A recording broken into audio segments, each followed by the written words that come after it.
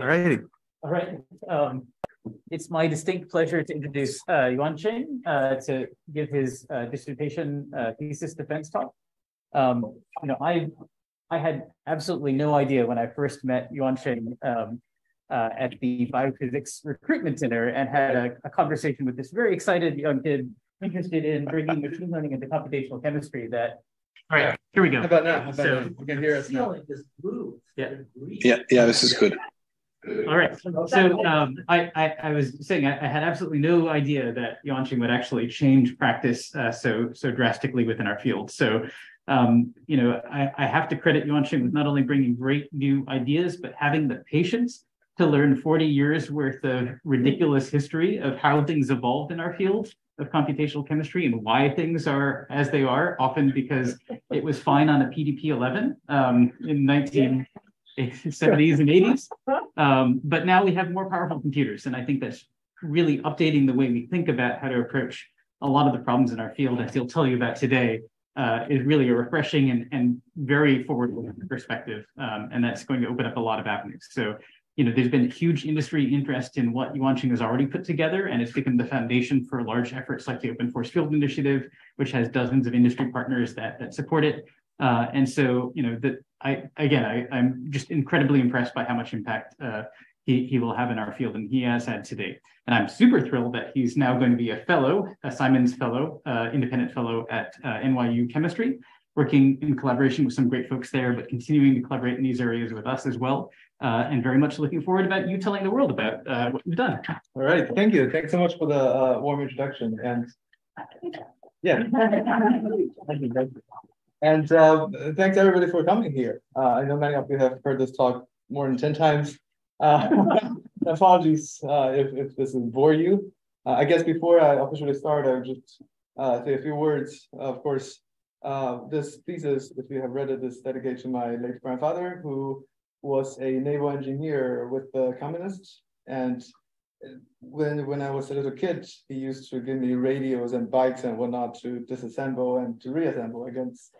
That's what my first science and engineering experience was. And that's perhaps what influenced me and shaped my decision to take on this exhausting but also mesmerizing career.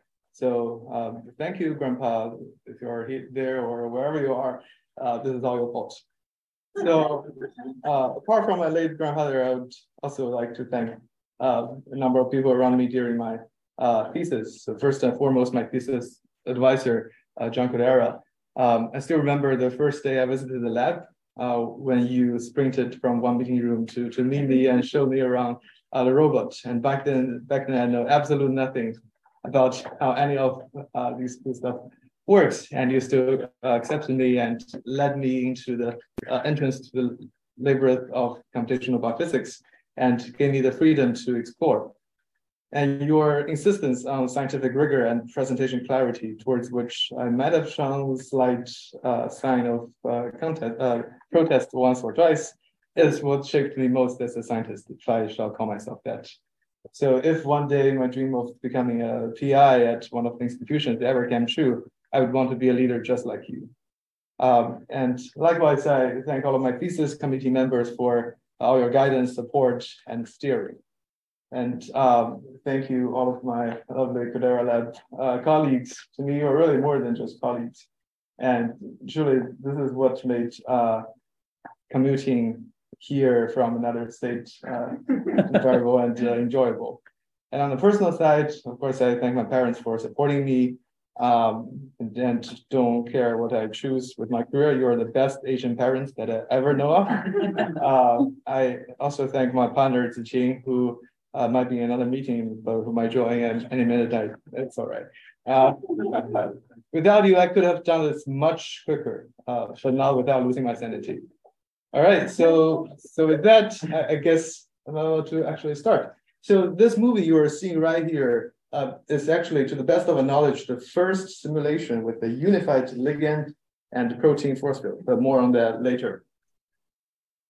So, before I actually start the science part, I guess I'm going to tell you a few things about myself. So I grew up in a city called Nanjing, China, And this is my favorite place in the city. It's a bookstore called Library Avant-Garde. It's a car park converted bookstore, which is a metaphor, a joke, signifying that the Chinese intellectuals are going to the underground. Some critics say that this is one of the best bookstores in the whole world. So highly recommend that you visit if you ever found yourself in that corner of the world. So I spent numerous afternoons here as a student just reading books imported or smuggled rather from Hong Kong and Taiwan.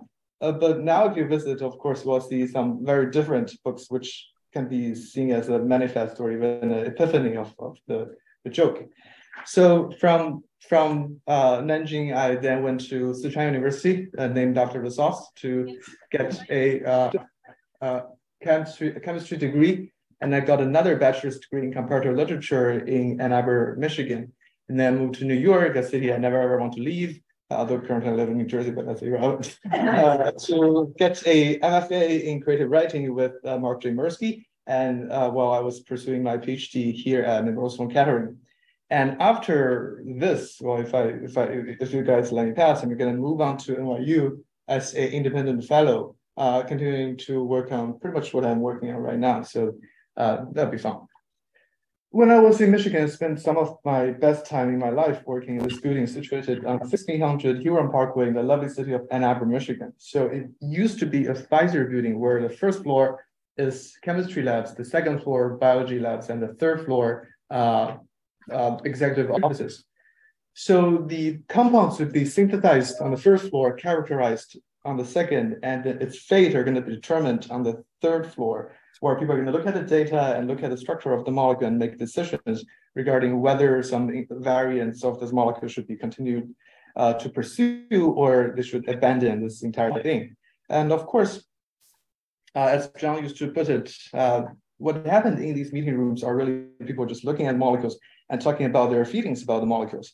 So there are no quantitative ways to characterize the optimality or the lack thereof regarding any of these decisions. So this is partly why drug discovery is such a expensive and risky sport. It takes millions of dollars and more than a decade to go from scratch to a new chemical entity on average. On the cold, windy morning of December 1st, 2007, Pfizer found that its campaign on tucetrapib, which was supposed to be a cholesterol-modifying drug, was a total disaster. And because of the cut in their cash chain, they had to close down this entire Midwest headquarters and sold the entire building to University of Michigan. So we kept all of its layout of its chemistry labs, biology labs, and offices. But perhaps to alleviate that symptom, that suboptimality, they also stuffed a team of computational chemists into the basement where there are no windows at all, but many coffee machines. But to be more exact, actually two computational teams. One is structure-based and the other is ligand-based, and they do drastically different things and they never talk to each other. So the structure-based team, they do things like MD simulation or docking, and they look at the structure of the protein and how they interact with small molecules. Whereas the ligand-based teams, they look at the topology of the ligand and they construct what they call quantitative structure-activity relationship model or QSAR model. So the issue here is that there's no mutual information at all between these two teams. They don't talk to each other. There's a very wide hallway separating them. So the ligand-based team, they cannot incorporate any structural insights into their model. And the structure-based team, even if they have data, they cannot feed the data back into their model. So the simulation is simulation, even if it doesn't make sense. So when I started my PhD career, I want to change this. I want to sort of bridge the gap between the structural and physical side of biomolecular modeling. And to be more specific, I want to focus on this area that we call force field. So what is a force field? So the dream of biophysicists, or at least computational biophysicists, is to sample such a distribution, a Boltzmann-like distribution, where the target density is proportional to the exponential of the negative energy. If you have access to such distribution, then you can can characterize very well the energy landscape of a system, then you know what the protein and the ligand is doing, right? But of course, we cannot get access to this object. So rather, we compromise and we come up with a surrogate thing, which we call U hat, conditioned on some parameters. So this is a parameterized object that we call this thing a force field. Just to parameterize the mapping from the geometry of a state of a system to a scalar, which we call energy. So no matter what kind of a divergence metric you use, you will realize that if your U and U hat are closer to each other, your P and Q are going to be closer to each other as well.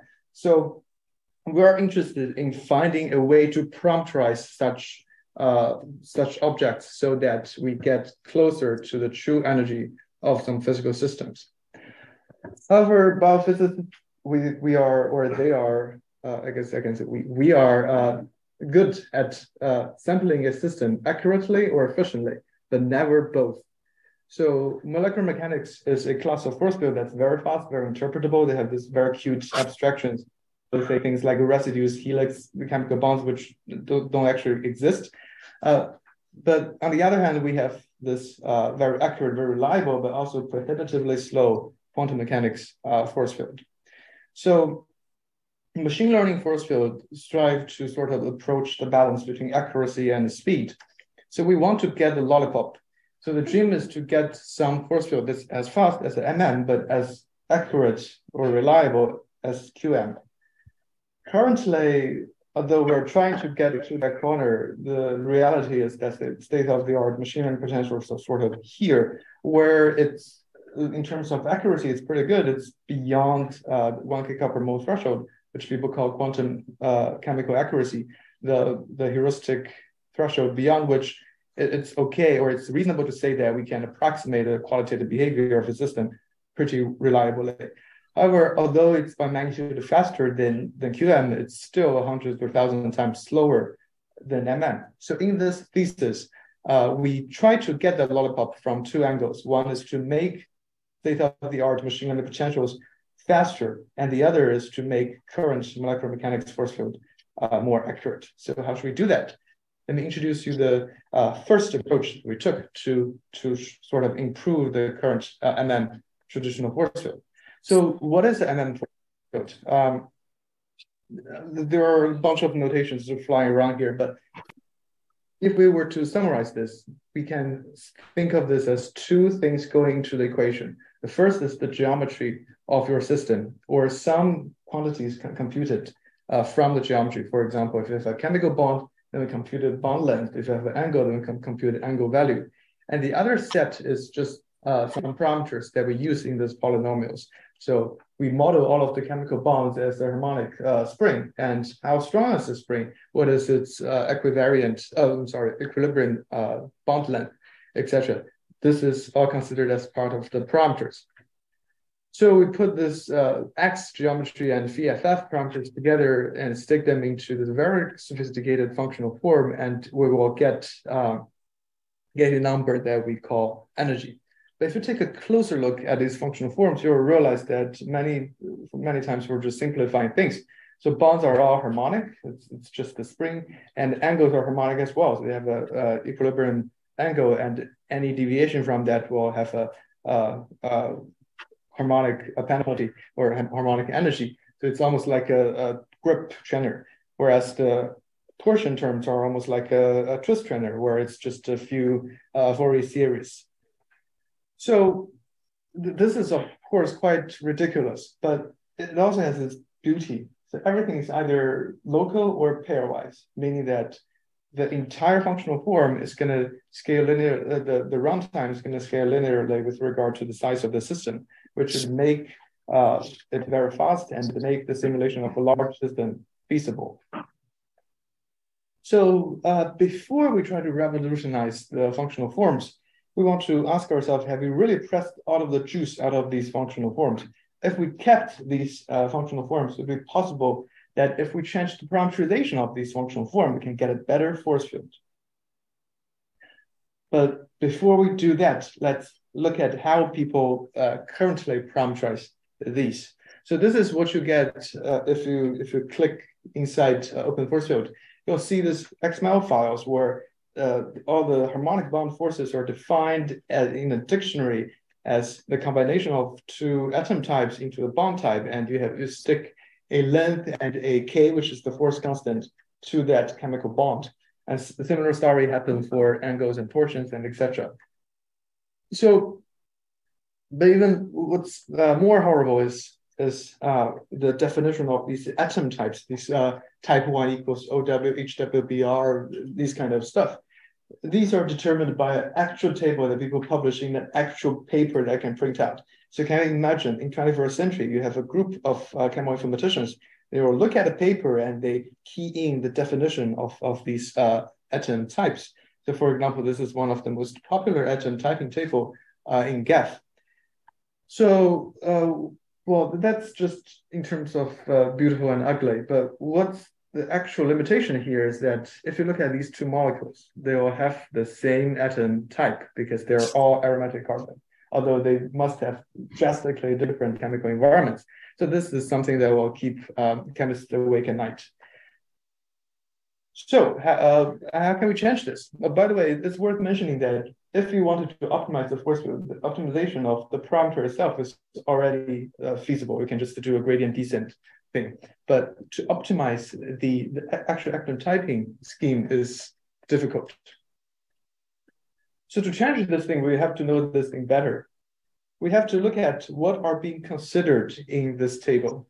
So if you read it a little closely, you'll see that all the attributes marked in red are atom attributes. So it's something that's associated with the atom. So what element it is, what hybridization, aromaticity, everything marked in red is just the nature of the atom. Everything marked in blue is the nature of the atom's neighbor, right? So what kind of atom you're bonding with. And everything marked in green are the number of neighbors. So three things are being considered. Now we're going to translate from the chemoinformatics set of language to graph theory set of language. So we call these three things also node attribute because if you model molecules as graphs, then all of your atoms are usually nodes. And neighbors, which is just bonded atoms. So node attributes, number of neighbors, and neighbor attributes. These are the only things to consider in a atom typing table. So we also abstract the last two attributes as the neighborhood multiset, which is just the how many and what of neighbors. So if magically you have a function that can replace atom typing scheme, then at least it should have the same functional signature as the traditional legacy atom typing scheme. And in this case, it would be a function that mapped from node attribute and the neighborhood multiset to some representation. Because atom typing scheme, the legacy atom typing scheme, also produced such a representation, although in this case, it's just an integer. It's a category, some very low resolution representation, but the representation nonetheless. So we can write this thing in such a form where the rho is just the aggregation function of that acts on the NV, which is the neighborhood of the node, whereas HV is the representation of the node itself. So if you write it in such a form, you realize that this is just the master equation of graph neural networks. Neural network has exactly the same functional signature as a legacy atom typing scheme. So it's very natural for us to hypothesize that GNNs are at least as expressive as atom typing schemes, because, well, they have the same signature, but they just produce a higher resolution representation. But we don't have a theoretical way to prove this because nobody can characterize theoretically what a atom typing table is capable of. It's rather messy and heuristic. So we did this experimentally. We just took a vanilla GNN and we trained it on some chemoinformatic toolkit assigned atom types, and we tried to reproduce the atom types. And it seems that on the test set, and how to test set, we can achieve over 99% of agreement, meaning that at least experimentally, we have at least the same capacity as a traditional atom typing scheme. So having achieved that, we now wonder, what if we grab those GNN-generated embeddings and we pull them together so that we can have embeddings for bonds, angles, and torsions, and we use those objects to produce your force field parameters.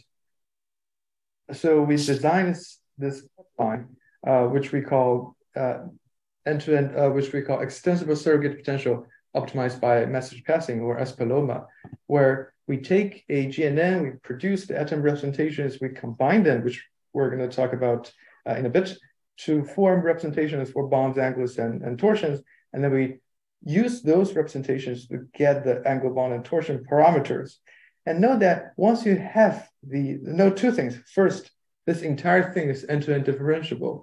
The PFF, the collection of PFF, is differentiable with regard to your GNN parameters. And your energy, too, is differentiable with regard to your GNN parameters. And of course, energy is also dependent on geometry, so that you can just take the energy and take gradients to either the parameters or the coordinates.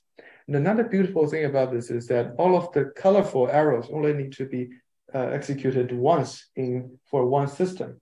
Once you have your GNN, once you have your representations and the parameters, the PFF to energy arrow is as fast as your traditional force field. So you can just sample this thing, you can just do inference on this thing in a traditional framework, namely OpenFF. It's exactly as fast. Okay, so this work has been accepted into chemical science and picked as the front cover article. So for the picture, I asked the artist, which is not cheap, to produce an artwork on a robotic hands, a pair of robotic hands, either assigning parameters to ethanol molecule or shaking a highly effervescent paloma. Of course, I know paloma should never be shaken, but you get the idea. So let's go back to this framework and take a closer look at how we assign parameters to bonds, angles, and torsions. So let's return to the table where they by hand coded all of the bond types and bond parameters and see what's happening here. So they consider the type 1, which is the atom typing of the first atom, and type 2, which is the atom typing of the second atom, and they use the dictionary lookup. Now, we know that, of course, neural networks, even one layer is as capable as is capable of dictionary lookup. The only thing that is worth noting here is that you will not find another bond type with type 2 equals OW and type 1 equals HW, because it's order invariant. If you switch the order of your first and second atoms, the representation and thereby the parameter should stay the same. And of course, because the indexing are arbitrary. Now, one of the silliest, but one of the most expressive way to achieve this invariance would be to use something called Januzzi pooling. This is getting more and more popular in recent months, but the idea is very simple. If you have an invariance that you want to respect, the simplest thing to do would be to enumerate all of the permutations that you care about and push them through a non-invariant neural network, and then average or sum your representations. So in our case, this is tremendously easy, except for the improper torsions, of course. But for everything else, all the bonded terms here, it's just a mirror symmetry, right? So for your chemical bond, as long as you have 0, 1, and 1, 0, and you push them through the same neural network, and then you average them, that's already invariant, because you only care about the mirror symmetry here. So that just completes what happened. Oh, I'm so sorry. Jesus. No, probably just here. So sorry. You have to connect the cable again for some reason. The cable, the HDMI, or? Yeah. There we go. Okay.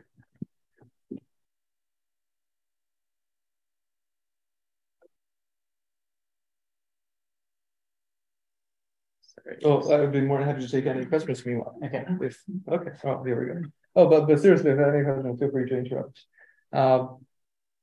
Yeah. So that completes the pipeline.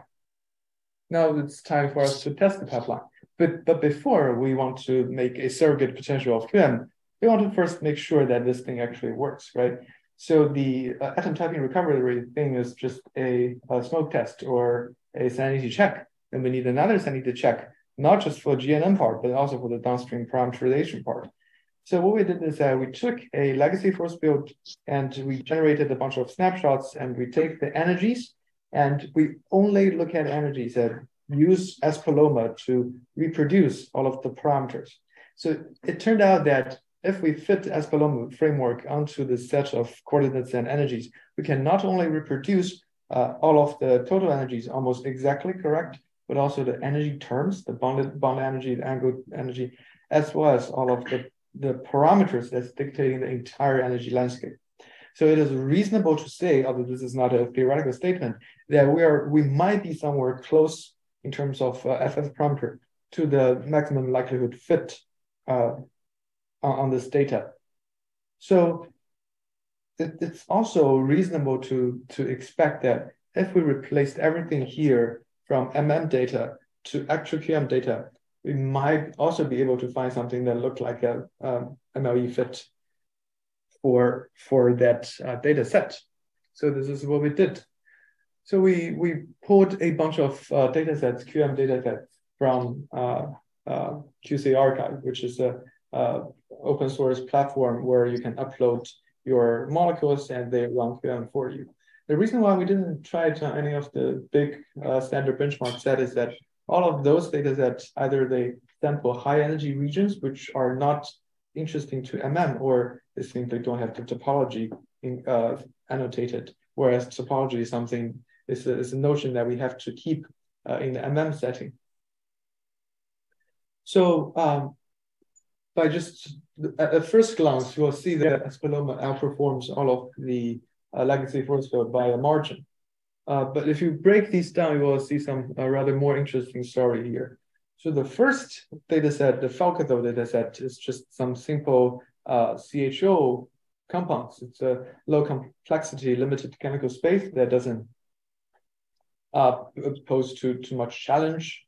We would want to use this as another sanity check. And after this, we took a bunch of drug-like molecules from OpenFF Gen 2 optimization dataset.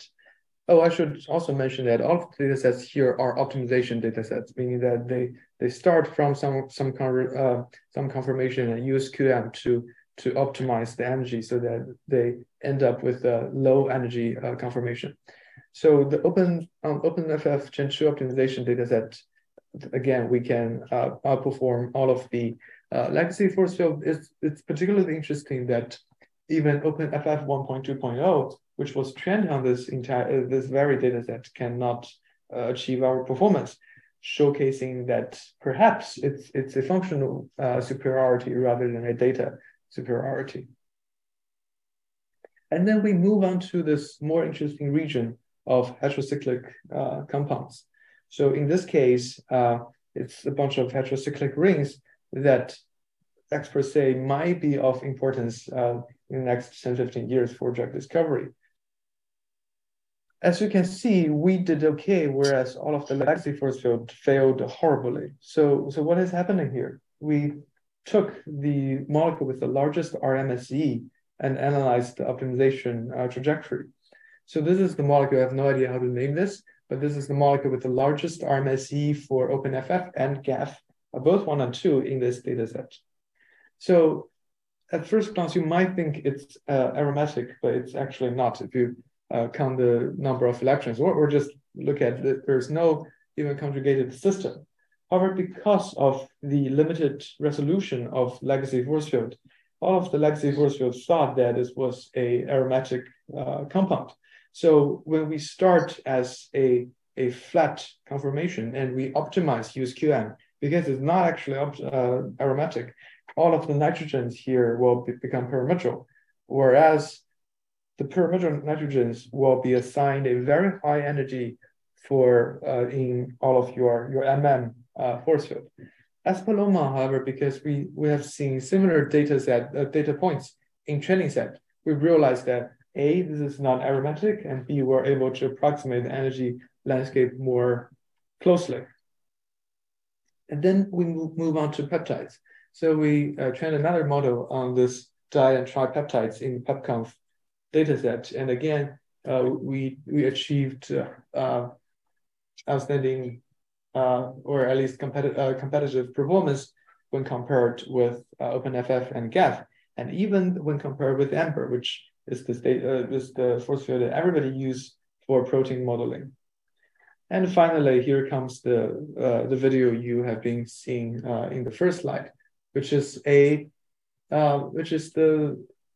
force field resulted from training a Espeloma model on both the drug-like data chemical space as well as the di and tripeptide. Note that because Espeloma is a graph-based model and that's very local, so it wouldn't know whether it's a small peptide or a large peptide. That's by its inductive biases generalizable. So we can generalize from small peptide to large peptide or to even the entire protein. And for protein ligand joint simulation, previously it's never been done before because they use this template-based system. It's going to look at those residues, and for ligand, it's going to look at these ridiculous atom types. So there's no generalizable unifying force field. But Espeloma treats everything as just a small or large graph, or even a disconnected graph that can be partitioned into two. So Espeloma has no problem parameterizing this at all. And we see that this can result in a very stable simulation. This is basically the displacement of the ligand, and you can see that qualitatively it stays pretty much similar to the profile of GAF or OpenFF. So this also opens up the door of many other opportunities. So for example, covalent adduct. This has been a headache for simulation community for a long time because, again, people don't have a unified protein ligand force field, so they wouldn't know what to assign the atoms in the bridging region. So again, Espeloma just treats them as a larger graph that's a adduct of two small graphs. So here, I'm sorry, this is of horrible quality, but trust me, if you zoom in this, you will see that all of the atoms that are far away from the bridge, they have the same parameters as if they were to assign separately, whereas the bridging regions, they would have perturbed parameters, which more or less correspond to our understanding of the system. And you can not only run simulations, but also to carry out free energy calculations using Espeloma. So here we treated, because of some engineering bottleneck, we treated the protein still with the amber force field and T3P water, but only the ligand region with Espeloma force field. And as you can see here, we can already have an improvement in predicting the binding free energy vis-a-vis the experimental values. We have a higher correlation, we have a lower deviation. So we're still trying to expand this work so that we incorporate a larger chemical space that people can actually use Espeloma in their work in sampling the conformational space of diverse compounds and proteins. But we're also interested in further making the performance even better by taking the derivative of the free energy error with regard to the force field parameter and thereby with regard to the neural network parameters. But that is in future work.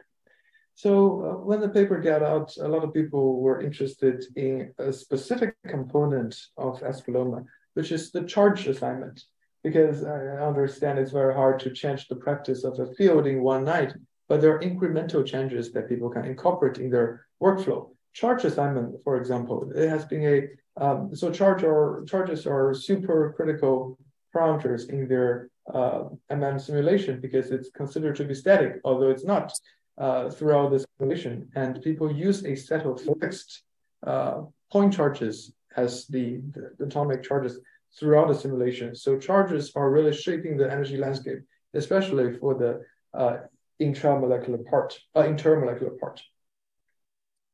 So Espeloma simultaneously predict charge, but we separated this module and provided this as another toolkit that's PIP installable to the community. So the diagram here is pretty much the same as the big Espeloma package, but we've just focused on the charges. And there's one tiny trick here. So there's one thing that's different in charge assignment compared to all other force field parameter assignment is that we have to obey these total charge constraint exactly. So all of your partial atomic charge, they have to add up to the total charge exactly, which could be positive, negative, or zero. And neural networks don't really like that. You have to come up with some clever trick to overcome that. And what we did here is that we predict the first and second order derivative of the charging potential energy with regard to the atom charges, which is what chemists call hardness S and electronegativity E here. And then we can combine these and just to minimize the charging potential energy. This is a trick done by Gilson et al. About 10 years ago. But they used a table-based approach for atom types, whereas we replace everything with GNN. So we use GNNs to predict free form E's and S for hardness and electronegativity. And then we go through this optimization, which has an analytical solution to get a constraint solution for all the charges that obey the constraint exactly. So it's still being revised to actually submit, but here's a quick peek at it, just the preprint. So overall, we have comparable performance when it comes to the discrepancy between predicted charge and reference charge. So we don't know what the reference charge is because A1PCC itself, which is the framework that people use to assign atom charges, is already a heuristic. So people think that two different kind of implementations of A1PCC in two separate packages are sort of the acceptable error. And our discrepancy with regard to one implementation is actually in many cases smaller than that discrepancy. So I guess you can say that the error is, if not negligible, at least acceptable by the community. And then you break down the error, and you can see that S-Paloma charge did better when there are abundant data. So if you break down the data set by the total charge or by the molecule size, you'll see that we have a better performance for the neutral molecules or molecules with not too large, not too small sizes, which again, I guess is just the nature of machine learning surrogate methods. And although we do not have a sense of what the deviation actually means, because again, A1PCC itself is just a heuristic, we can incorporate these charges into some MD simulations. So here is just using MD simulation for hydration-free energy calculation.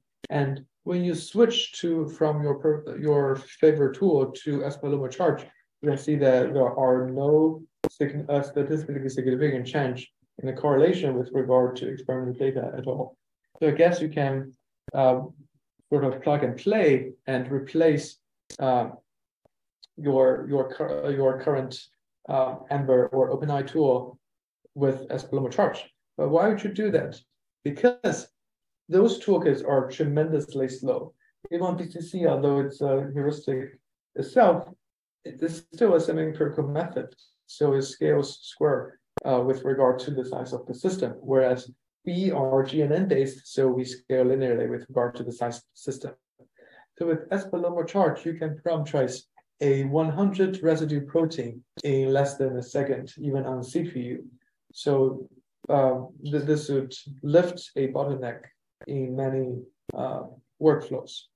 And it's very easy to install. You can just pip install that, and you can incorporate this into your workflow easily.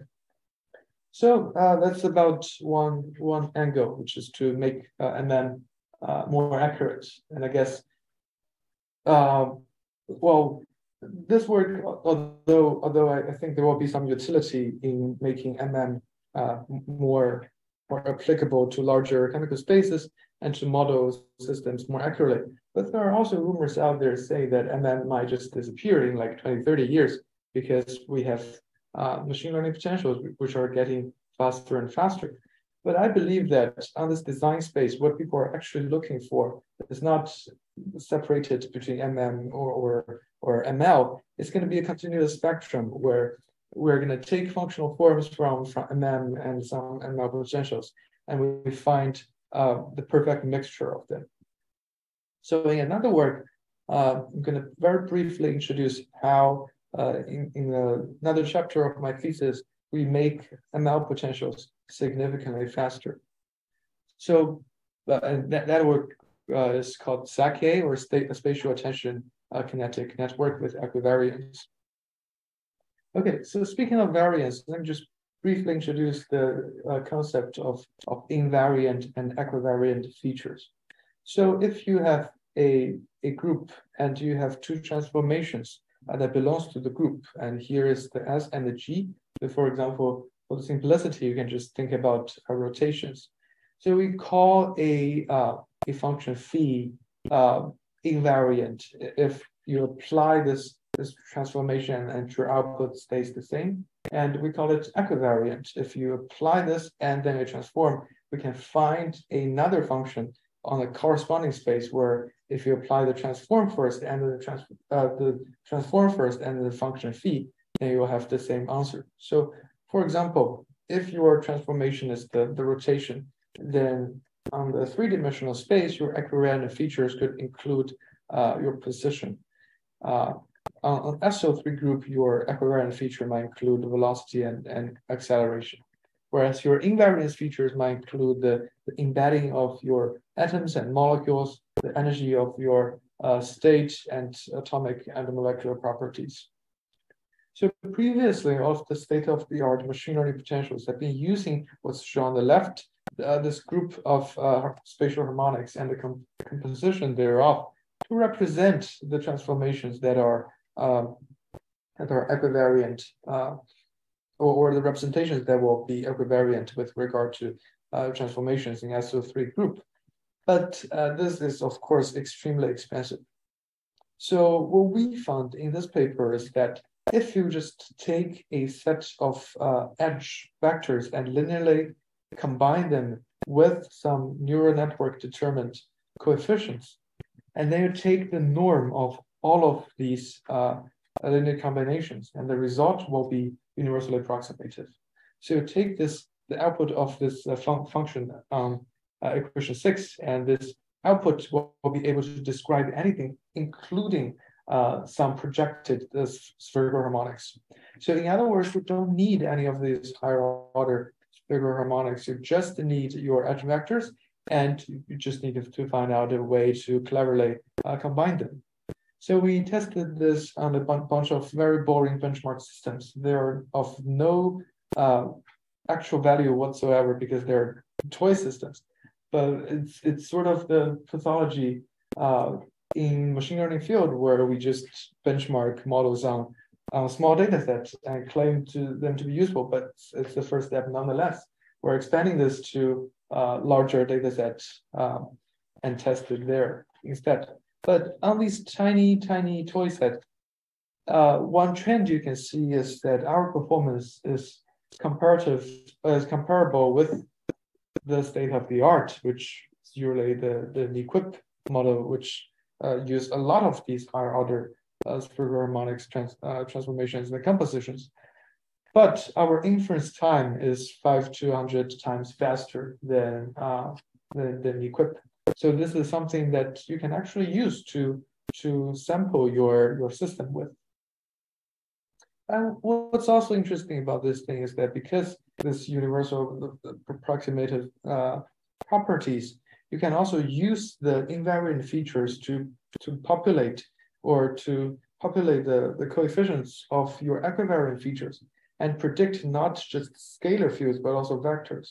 So for example, we can use this neural network to predict the time evolution of a simulation even before the simulation starts. So on the left, we have another tiny system where it's just a few charged particles and they're interacting with each other via Coulomb force. And we take the initial velocity and position and we predict its position at a given timestamp. And we're pretty good at that. And we also take this, just for a better understanding, we also take this to a macroscopic system where we take the initial velocity and position of a walking person and predict its position at a given time. And we are pretty successful with that as well. Okay, so I guess I've introduced two aspects of my thesis. One is to make MM more accurate via Espaloma, and the other is make state-of-the-art machine learning potentials faster via SAK.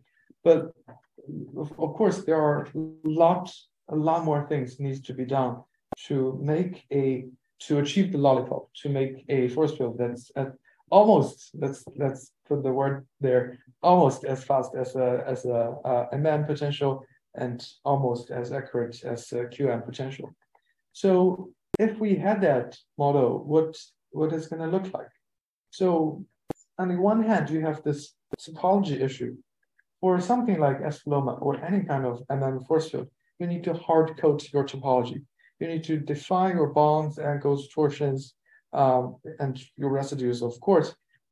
This, of course, has two benefits. First is that it's going to be more regularized. So you know how there are a lot more inductive biases encoded to your model. You know how your models should perform. So for example, if you stretch a bond, it's going to go to infinite energy. So maybe don't stretch it. So the sampler will know to constrain the bond in a certain region.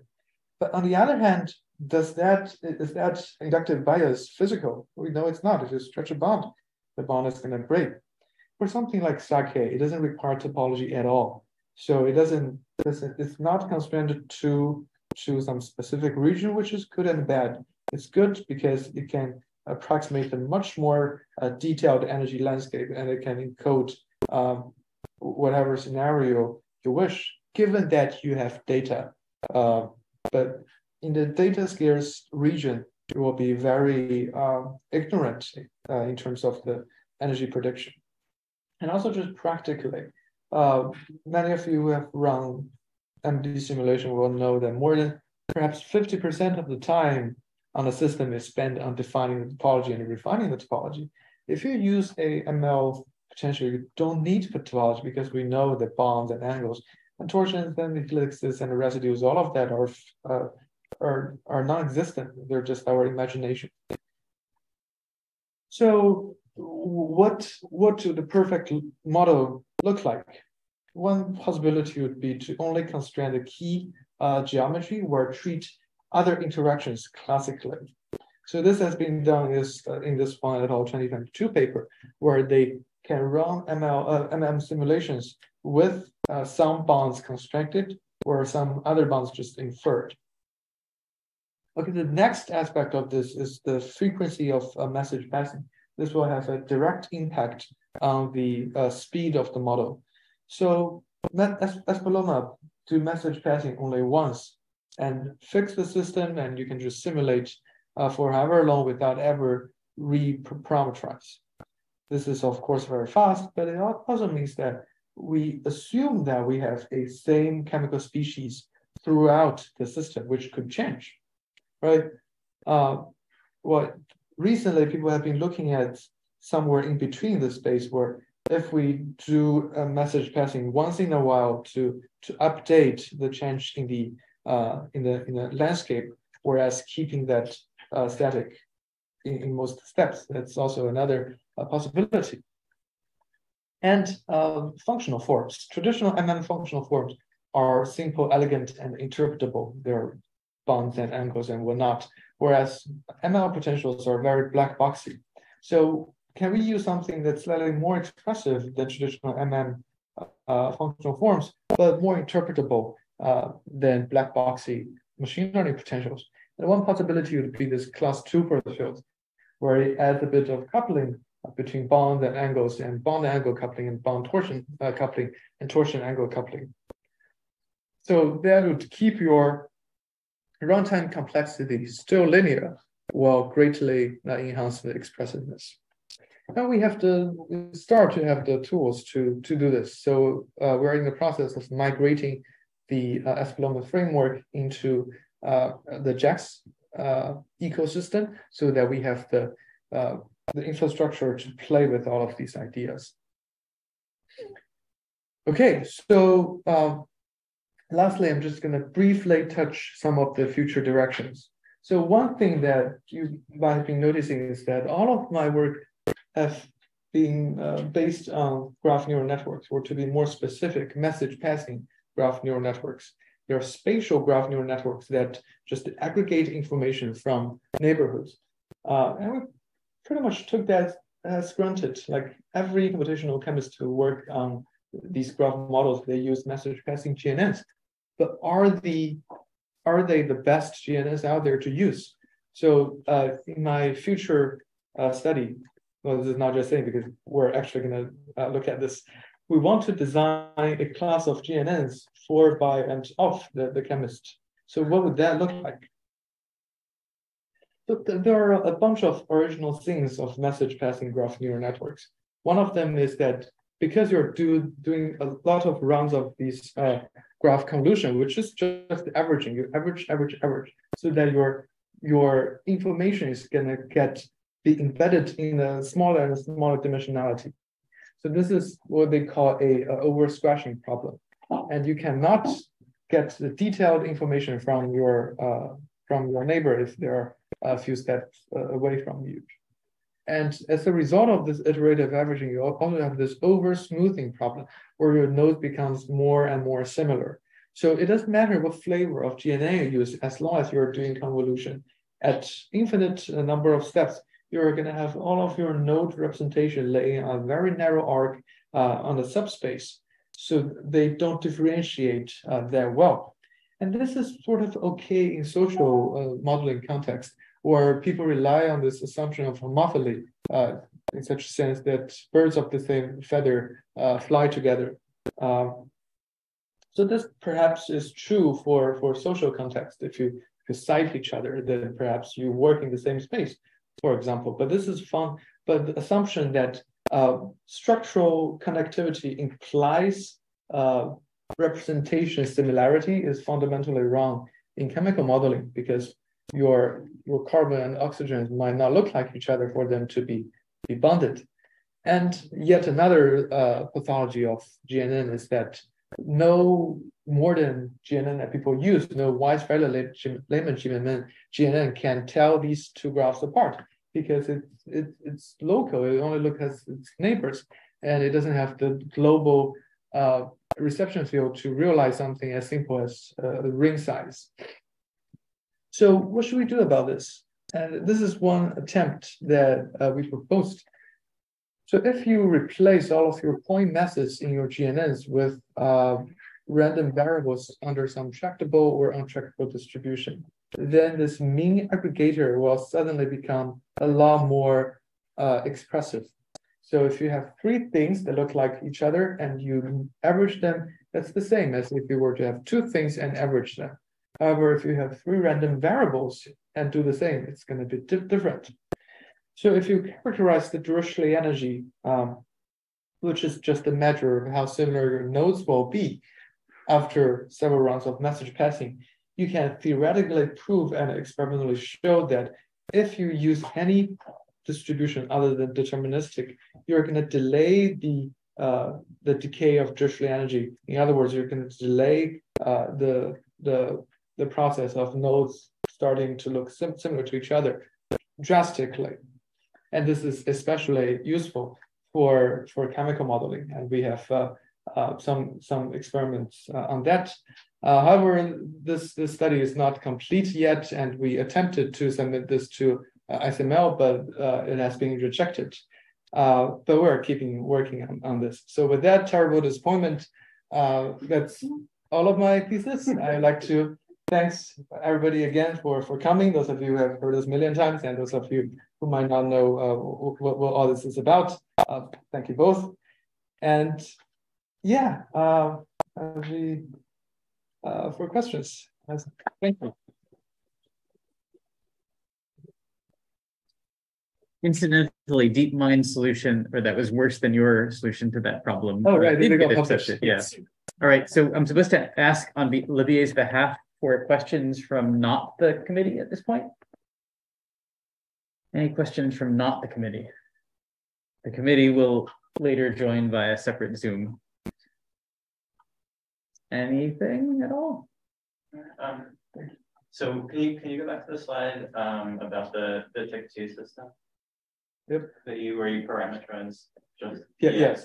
So you said you parameterize just the ligand area. Oh, sorry, just the ligand. Just the ligand. Just Okay. the ligand. Sorry. Yeah. Okay.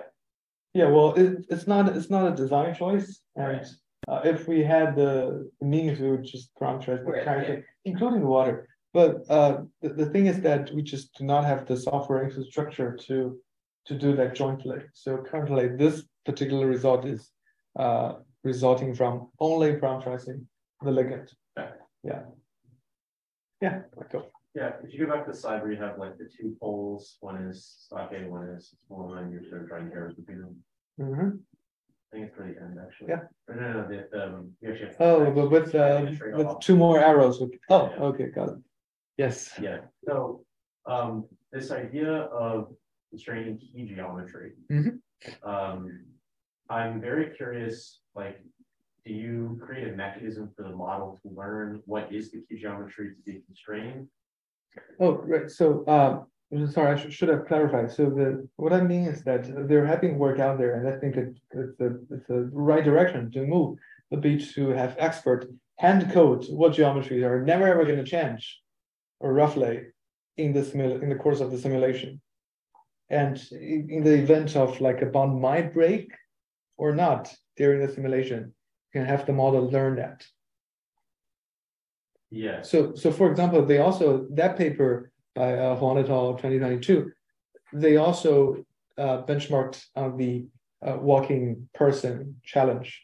So they hypothesized that your arm and leg are not gonna fall apart when you walk. And any other distance, for example, from your head to your toe, whatever, they can change. So they constrain a bit, or like constrain them as a harmonic bond as we do. And then they let the rest of the distance to be inferred. So that's what I was trying to propose. I think it's a clever solution in the sense that this has been done by computational biophysicists for a long time, where they input their knowledge in part of the system. They believe that this is never going to change.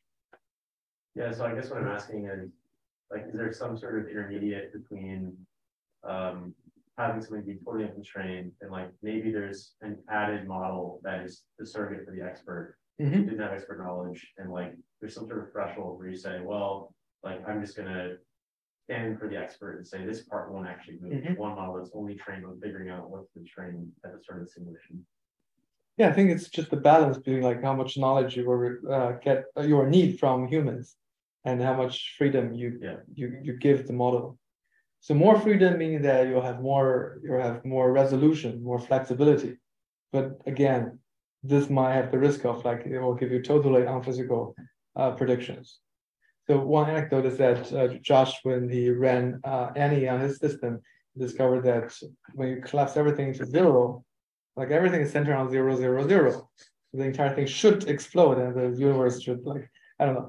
That thing will give you a minima in any potential. So you'll have physical things like that if you don't have constraints. Yeah. Yes, I have a question for the last part, perhaps like slide 45 or 46. Oh wow, you okay? Yeah. So for like drug discovery, small molecules or maybe peptides, how deep do we need to go to get better accuracy? That's one. Like, what is your thought? And second is, by introducing noise, does that mean that you're like generalizing the model better? Right. Okay. So first of all, I think it depends on like what feature you input to your model. So as we know, ring size is very important for chemical modeling, of course, but there are a class of GNS that just cannot realize ring size. And there is another class that can only realize ring size when your depths are over a certain threshold. So if we want to model long-range interaction in chemical modeling, then of course you need a deeper model. But the problem with GNN is the deeper model will also cause you a lot of trouble. So yeah, currently the practice that people usually just constrain your model to 4 layers, which is not good, because we just don't have means to get rid of all of those pathologies. But with the new framework, that's not just point mass convolution, perhaps we can go a lot deeper. And for the second question, yes, noise does regularize. That's one thing we know about noise. But in this case, it's not just about regularization. So if you corrupt the input feature only and your coordinates, that's what the DeepMind paper did. That's the regularizer. But we also show that in this paper, in this rejected paper rather, it can also have another set of very nice theoretical properties that's not just the regularization. For example, it will delay the decrease of Dirichlet energy. This is just very simple. It's Jensen's inequality, basically. You have more noise than your expectation of this Dirichlet thing, because it's going to be delayed. It's going to be decreasing a lot slower. And that's one thing. The second thing is that because you have these kind of degenerate algebra in your point methods, if you use random variables instead, it's not going to be degenerate anymore. So it actually affords you more expressiveness. So if you just use point methods, then it's theoretically shown that on the continuous space, you need at least n aggregators. By aggregators, it means sum and the moment of the set to distinguish at most n elements. Whereas if this thing is stochastic, you only need 1. Yeah, so it's beyond regularization. Yeah. Okay, I think we should close the public portion. And so let's thank Yuanqing again. Thank you. We're going to log out of this Zoom, log on to the other Zoom for the private. So quickly, Faye and Olivier, I think you have received an invite. The invite for the secret portion, right? Yeah. Okay, we'll take 2 minutes and do that. And if you want to take a pie break, now's the time. Okay.